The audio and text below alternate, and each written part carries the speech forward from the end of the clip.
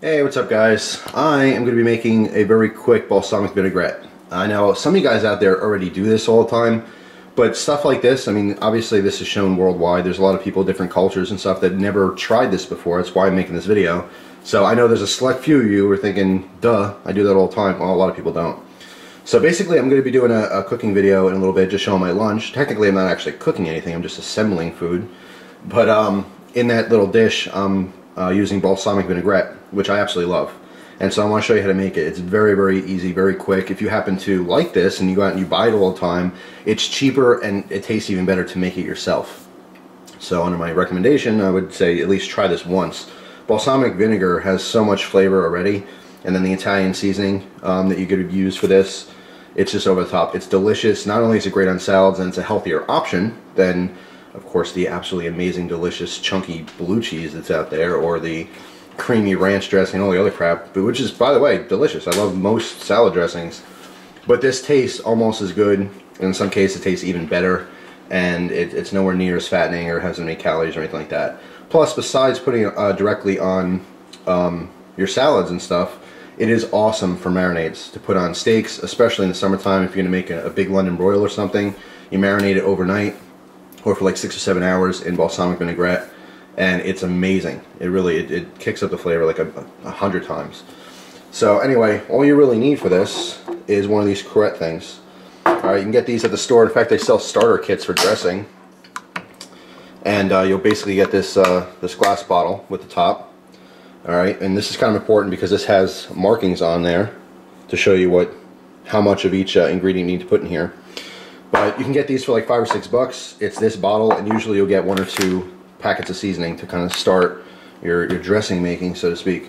But it's really, really easy to do. Like I said, the markings are right on here. All we really need is this cutlerylover.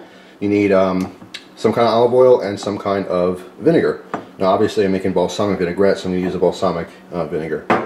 And then of course your Italian seasoning packet. This one happens to be Wishbone.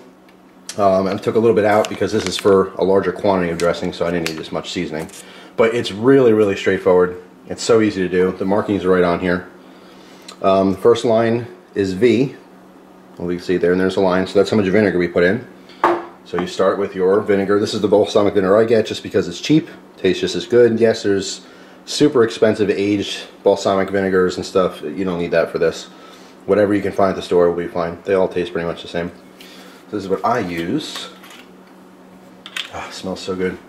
Alright, so the first thing you want to do is put enough vinegar in to hit that line.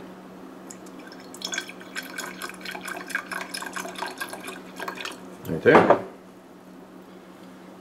Hopefully you can see that. This is a vinegar line. The next one, it's a very short step up, and this is just water. Alright. Of course you can use regular tap water, but because I usually use spring water instead, I don't trust my tap water up here. I don't know, it's just, there's a lot of heavy metals and stuff in it, so I'll just use a little spring water. There you go. Not much at all. Just kind of thins it out a little bit. Then you want to put your oil in, and the oil line is right here. See the O?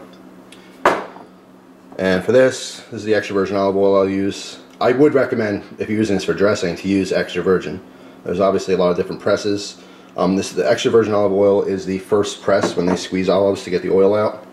It's the first one.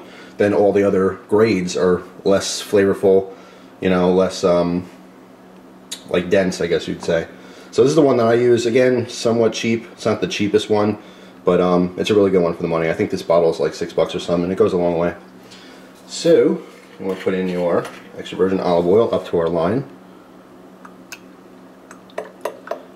Of course, oil and vinegar will separate. That's why you want to shake it right before you serve it. So there you go. And then lastly, our seasoning packets. Now when you buy these for dressing, they make them specifically for these bottles, so you just buy the packets, and you can get like a pack of 3 or 4 of them for like $3. Not that expensive. So put in our seasoning. This has all kinds of stuff in it: garlic, onion, there's I think black pepper. It really kind of brings everything together. It tastes amazing. If you've never had this, this is really worth trying at least once. This is great for, I mean, well, I'm going to use it for later, is on some tomatoes and mozzarella. for lunch. So anyway, that's it. Put the top on. Make sure you have a nice seal on there. You can see how everything layers. But we want to shake this up very well. Good hearty shaking. So obviously the oil and vinegar want to separate. You store this in your refrigerator, but make sure you don't put it in a too cold of a spot, because I've done that before where I put it in my refrigerator and I put it in the back and it got too cold and the oil and stuff solidified, which is, you don't want that. So I have to heat it up every now and then. But you do want to refrigerate it. I mean, I know some people who don't, but I would, just in case. And there you go. It's absolutely delicious, full of flavor. Like I said, it's awesome directly on salad dressing, or in my case, I'm putting in a little drizzle over some tomatoes and fresh mozzarella. And it's awesome for marinade, for meats, anything. Steak, fish, well, not fish, I wouldn't marinate fish with this. But steak and chicken, or even pork sometimes, absolutely awesome. So there you go. Very, very simple, straightforward, do-it-yourself balsamic vinaigrette. Thanks for watching. Hope you guys enjoy the rest of your day, and I will see you soon. Take care.